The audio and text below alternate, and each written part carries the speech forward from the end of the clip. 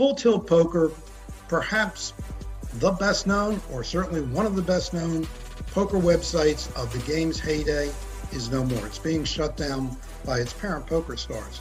What Full Tilt's perhaps biggest contribution to the game was the celebrity poker player. It promoted poker players as rock stars. These folks were on TV seemingly at every moment of the day or night. One program sponsored by Full Tilt. Since the demise of Full Tilt, nothing has come in to replace that concept of the celebrity poker player. And as a consequence, average players don't have that sort of glamorous, aspirational thing to aspire to.